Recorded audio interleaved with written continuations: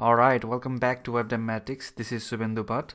Now let's manage orders. So to manage order, we'll need an admin panel where admin can log in and view order details and initiate the rest of the process to complete the order. Actually, to ship the order to customer. So for admin panel, we'll use this voyager, and it will quickly generate the admin panel. And yeah, so let's use that. Go to docs, and first let's install this. Go to VS Code, open up terminal. Alright, so while it is installing, let's go back to documentation and see what Voyager is. So it is an admin interface for your Laravel app. It gives us easy way to manage our data, like add, edit. It will create all these pages, and it will create menus, media, manage the files, bread or CRUD generator, which will create all the pages to show the resources. Like if you want to show the products, it will create the products show page, index page, form to create products in minutes. So if we need to code that out from scratch, it will take a lot of time, so it makes it quite easier. It calls it bread: browse, read, edit, add and delete, which is similar to CRUD. Alright, so once it is finished installing, let's go and proceed with the installation process. Next, we need to make sure we have app URL matched to our website's URL.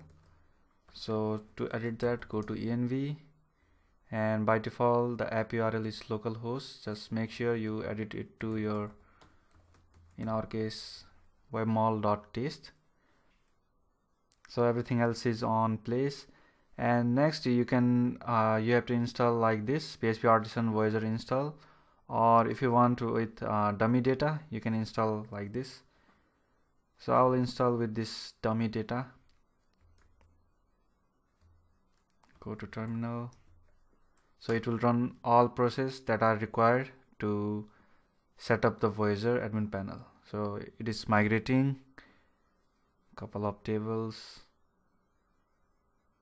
It is publishing the configuration files, seeding data. Yeah. So it installed hook. It automatically run the storage link. Yeah, successfully installed. Now if you see in your web.php, yeah, you should see this new entry added. So by visiting /admin, you can access your admin panel now. So let's see if we missed any. Yeah, so everything is fine, and we need to create the admin user. So if there is already user, if you can see, it will create one admin account and these settings. So if you want to create a new admin user, you can do like this, or if you want to associate the existing user, if you want to give privilege of admin to existing user, just do like this. Let's first see if it created admin user. Yeah, so it didn't create new user. So if there is already existing user, it will not create a new admin user for admin panel. So what we can do is we can associate the current user as a admin. So we'll make the current user admin. Let's go to terminal. So PHP artisan voyager admin.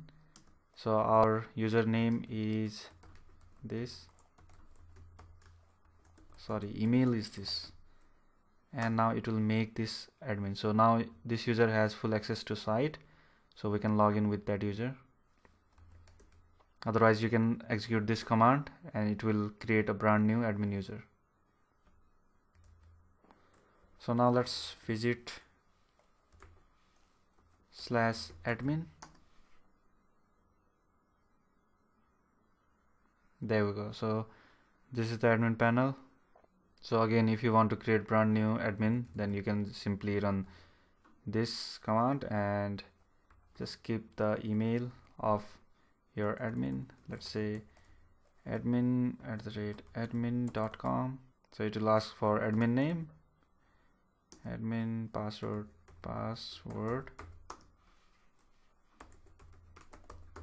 There we go. So now we have 2 admin accounts. Alright, so this is the admin panel, and here we can manage users. We can create new roles like seller or customer, normal user. There is already 2 roles for you. You can also see all the logged in users like so. You can manage the role. Currently both are administrator. So these posts and pages by default it comes with, if you run with dummy data. Then there are tools. So now what we'll do is we'll create orders. We'll create the way to manage orders. Like there is pages. So this is the bread for pages. Bread meaning you can browse the pages. So by the way, it already created pages table when you do Voyager install, and we can add new page. We can edit it, view it. So all form comes by default. So what we'll do is one entry for orders.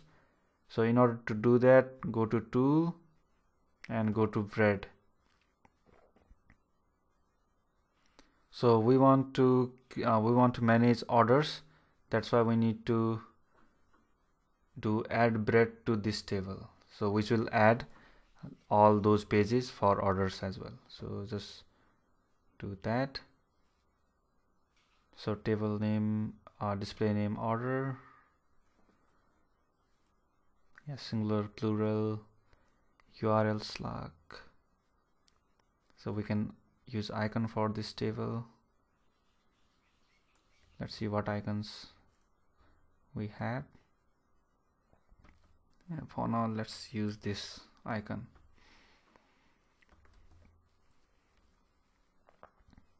So everything looks fine. Alright, so here we can create all the forms. So it is asking us what input type these fields. So these are all fields in our orders table, all database columns, table columns. So we need to define what kind of data type they got. So if we select text, it will create the text form field. Similarly, there are a lot of options like text area, checkbox, and grand total is text, item paid. So for now let's keep them, yeah, notes, let's make it text area. So if you do submit, then let's see. So it has created the bread for orders. So if you can see over here, it has created the menu item for orders. If you visit that, yeah, it should display all the orders in our system. So there are 10 orders. So you can perform all actions here now. You don't have to create separate pages. So if you want to edit anything, just edit it like so. If you want to add notes to it, cool order, there we go. So it edited. So basically it makes it easy to view all the orders and see the status of the order, whether item is paid or not, like so. Alright, so here we need to edit couple of things. Like if we want to edit this order, for example, this order has been placed and it has been delivered, or so it is in some other status, we should be able to update this status from pending to completed or processed. At this point, if you do edit, yeah, so this is text field. Instead we need to make it drop down, because in our table this is the enum field with only limited data, limited kind of option that you can put. So if you see order table, and this payment method can only accept these values. Similarly, status also can only accept these values. So it is better to make them drop down. So let's do that.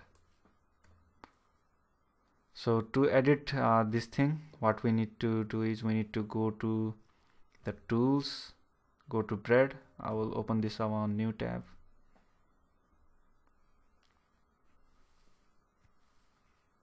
And go to orders and now edit bread. So let's first head to status. So it is text. Let's make it to drop down. Where is that? Select drop down. And we need to pass the options for drop down. What are the options? So if you see documentation in form fields, there is drop down. You can see you can specify drop down like this. We have to give options.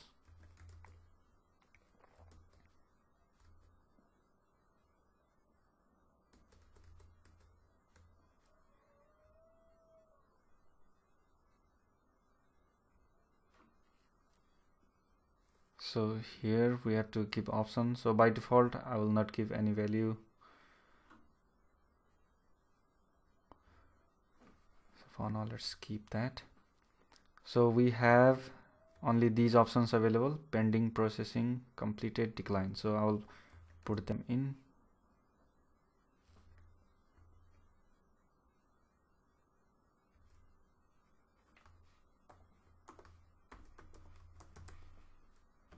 So text on right will show up on form, and this is the actual value that will be submitted to database. So let's update for other options. Let's put other options.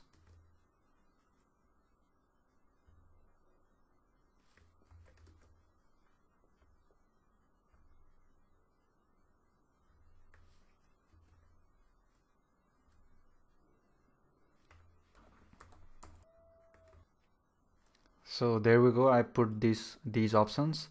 I've removed the default. So similarly, we'll need same thing for payment method. So payment method also contains these options: cash on delivery, PayPal, Stripe, card. Similarly, there is is paid field, which also got two value, true or false, 0 or 1. So is paid this field. So let's make it so it is let's make it checkbox. If you see over here, checkbox. So by default this checkbox is converted to toggle switch. So we need to specify on and off. So it's paid also we need to, so if on, meaning we'll say paid. So paid contains true value, and not paid if it is off.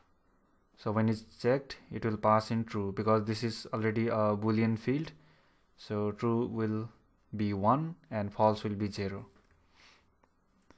All right, so yeah, let's edit it. Let's save it. So update it. Let's refresh the edit order page.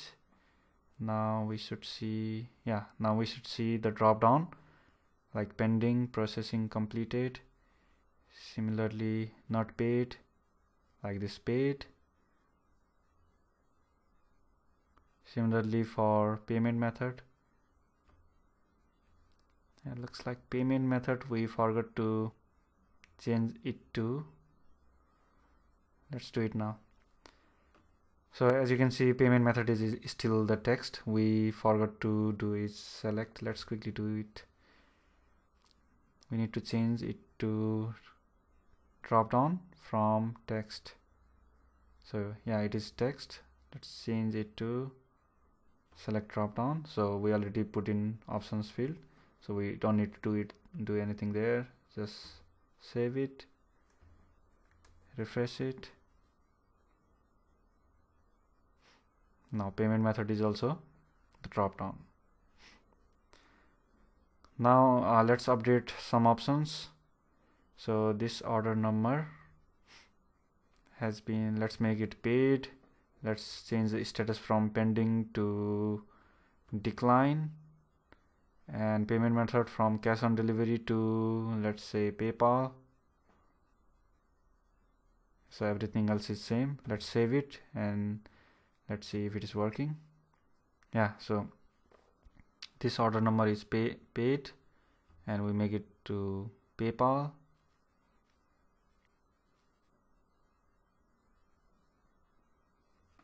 Yeah, looks cool.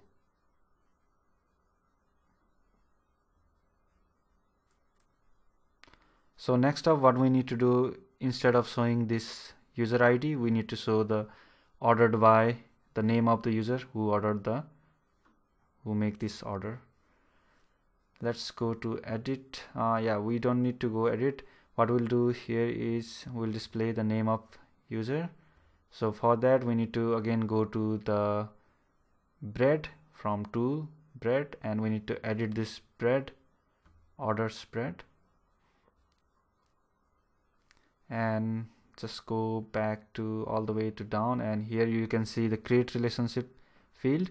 So if you do create relationship, it will create the relationship between users and order and display it on the pages.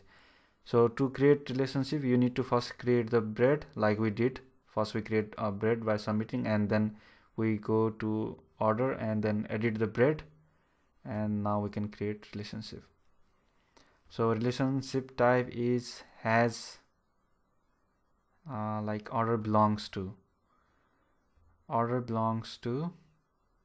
user. So it says fully qualified model name, which is app user.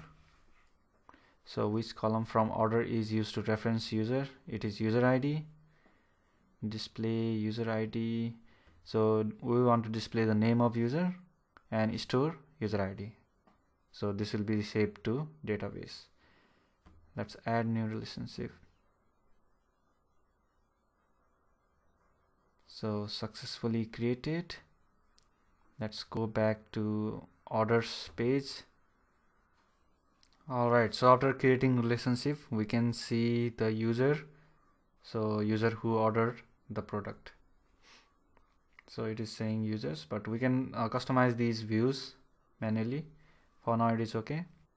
Alright, so everything looks fine. Next, what we'll do is we will, for example, if user do the view, it will show, currently it will show the order details like this order number and everything.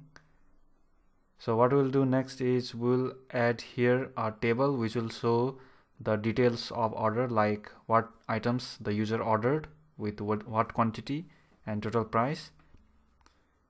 Yeah, so for doing that we need to customize Voyager a bit, so we'll do that next.